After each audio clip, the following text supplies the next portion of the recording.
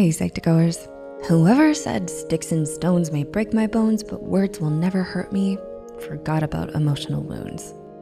Ever stop to wonder why that forgotten birthday still hurts, even though it happened many years ago, or why you still stay awake at night wondering why someone backstabbed you in high school? Those are emotional wounds that have not healed. Unlike physical wounds, they aren't visible and we don't have a surefire, simple band-aid for it.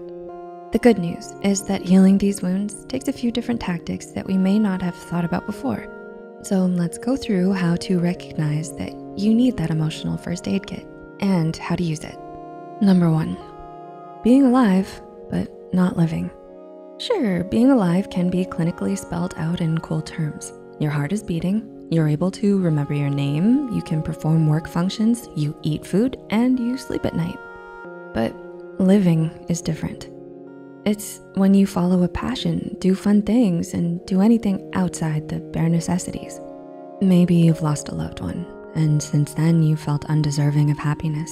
So you cut yourself off from all these things. And before you know it, you start living in survival mode. You're alive, but not really. Step back, look at the situation. Understand that you have a right to grieve, to be angry, to be hurt. Connecting with others can help you understand that living your life is not causing these things to happen. You may, in fact, find that not living your life is in fact hurting those around you who are still there for you and care about you. Number 2, being disproportionately angry or sad or emotional or Emotional wounds are wounds.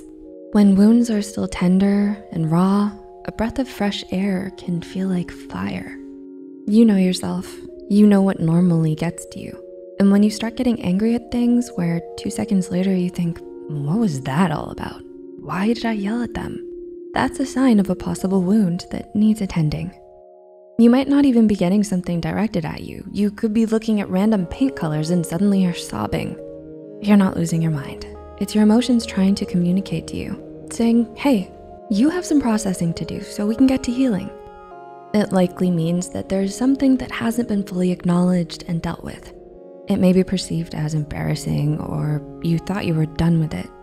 But if you're still emotionally everywhere, perhaps it's time to take a second look and acknowledge these emotions. Number 3, you can't stop replaying the situation over and over. Admitting the situation and talking about it is good. You have to admit that it's there for it to be healed. But if you keep talking about it without direction or purpose and on repeat, it's gone from helpful to harmful. So when talking about the situation or assessing it, always ask yourself, what am I getting out of talking about it? Is there something I still don't understand that will help me move to the next step? And ask yourself honestly if you're repeating things because you're denying what you already know, but hoping to get a different answer. This is not closing a wound, it's reopening it and undoing all the hard work you've done before. Number 4, self-growth stunted by fear.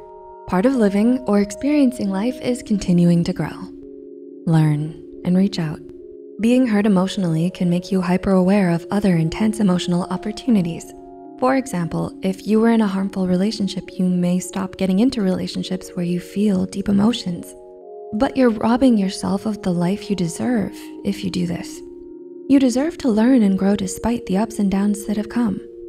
It's normal to fear the unknown and the what if, but having the courage to grow anyhow is worth it. We're not saying don't fear, because that's inhuman. It's how you deal with it that matters. Understand your fear and recognize that the bad thing is not the only option that will happen. Recall, remember, and recognize all the factors that are on your side. Realize that these factors exert just as strong a force as anything else. Do what you need to give yourself the best chances possible. It could be having a backup plan, or it could be a different approach from the one taken before, but you can do this.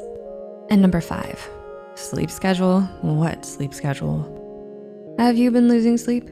Even when you haven't been downing caffeine or stay awake meds?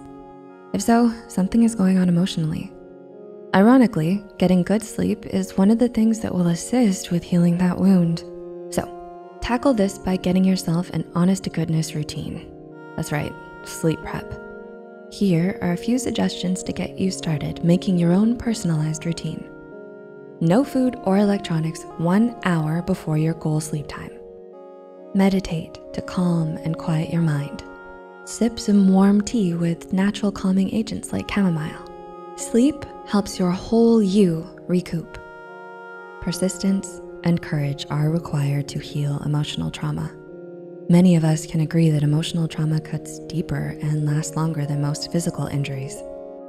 With something so complex, it's easy to feel like we have no choice but to hurt forever. But that's not true. If we can choose to put in the time and the effort, we can choose to heal, and we don't have to do it alone. To navigate this journey, it's normal and even encouraged to speak to the guidance of a seasoned professional. You are worth the time and effort. Don't rob yourself of the best life you could live. How do these points resonate with you? Please feel free to comment and discuss any methods you've tried or things you're puzzling over. Thanks so much for watching, and we'll see you soon.